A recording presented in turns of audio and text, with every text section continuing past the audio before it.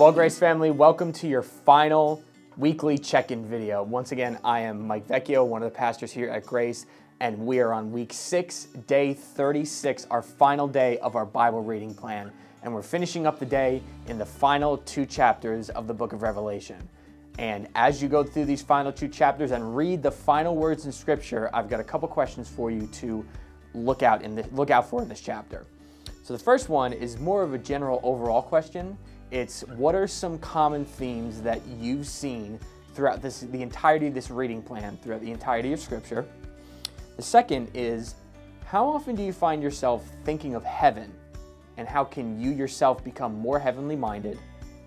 And then the third, now this is a little bit of a doozy, it's how should the final words of Jesus in Scripture impact the way we live as followers of Christ? Once you read those final words, be sure to check back in with that final question. And I want to congratulate you guys for making it through the entirety of the Foundation project with us. Thank you for sticking by us through it all, and we hope that you've grown from it, that you've grown your own personal prayer life along with your Bible reading life.